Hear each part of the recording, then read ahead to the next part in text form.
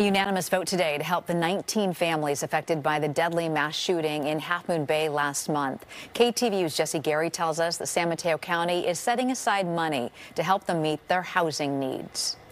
The families from the mushroom farm now are the Airbnbs.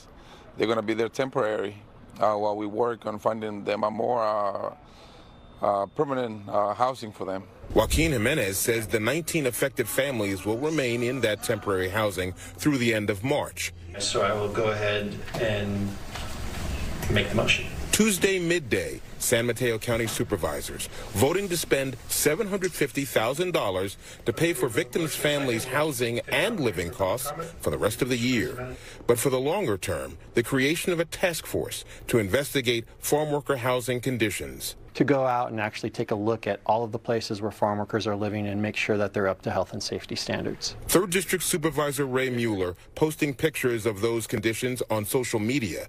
This following January's deadly mass shooting at 2 mushroom farms in Half Moon Bay. 66-year-old Chinling Zhao is charged with 7 counts of murder and 1 count of attempted murder. It's too bad that you have to take a tragedy, for more people to pay attention. Community stakeholders say helping victims' families is only a piece of the problem relating to farm workers' well-being. More low-income housing is needed in California and across the nation. They've already been talking to state leaders here, Congress too. We need housing now, affordable housing now. That long term is something we really want to get accomplished. We're talking in the next few years, not in terms of like a 20-year horizon. Yes. And Supervisor Hanna? Yes. Motion passes. Unanimous support this day for funding now. Community activists promise continued pressure in the months and years to come to make sure the lost lives were not cut short in vain. Even after the lights, the cameras go out of here, we still got to continue to do our work.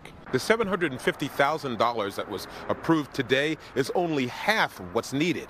Supervisor Mueller says he's confident the other $750 will come from philanthropic entities and people who've already pledged support.